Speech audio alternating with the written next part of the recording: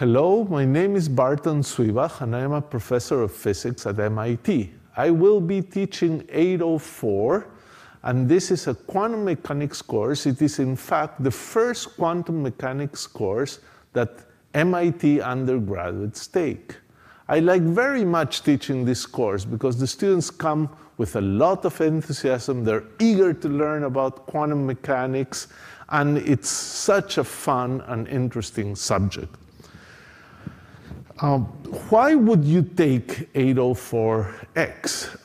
You would take 804X probably if you want to understand the basics of quantum mechanics and get a solid foundation upon which your later studies can improve upon. So this would be your first encounter with quantum mechanics, and it's going to be an interesting one. What do you need to do well in this course? Well, you should know calculus, and preferably you should have some background in mechanics, electromagnetism, and waves.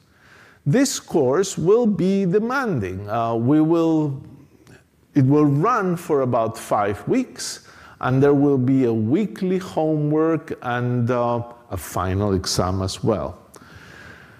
804 is divided into 3 modules. This 804-1X is the first module and discusses basically what is a wave function, what is the Schrodinger equation, what are observables, and those are the key ideas that you need to master to begin understanding what is quantum mechanics. I hope you join us in this course, and welcome to 804-1X.